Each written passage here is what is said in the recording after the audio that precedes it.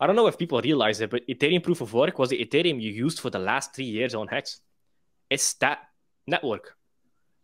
If anything, the ETH proof of stake, the official ETH, is actually the new network. So yeah, I think POW will stay around. I think Hex will actually have. I think Hex is going to do fine on that. I just think the PulseChain is going to take all the hype away from it. Everybody's going to want to buy the Ethereum Hex because they get the copy there and not from the Ethereum proof of work. But I think Hex is Hex, code is code. I think it's going to be just fine in the next bull run. I don't recommend buying it. I just say I think it's going to survive.